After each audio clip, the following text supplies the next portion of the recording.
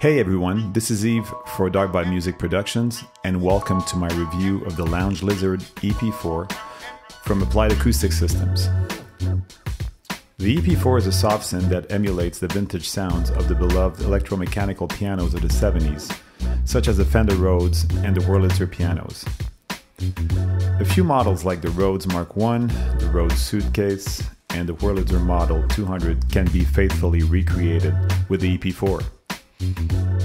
The Lounge Lizard utilizes physical modeling rather than sample-based technology to power up their plug-in engine.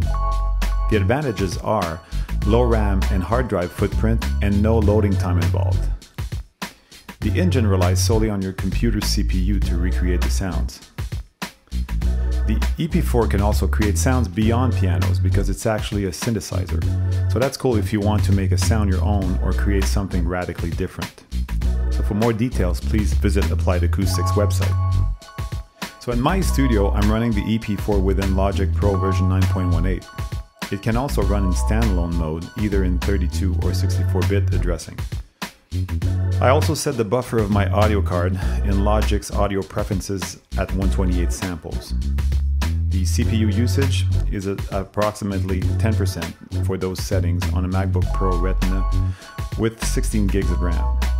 So how does it sound?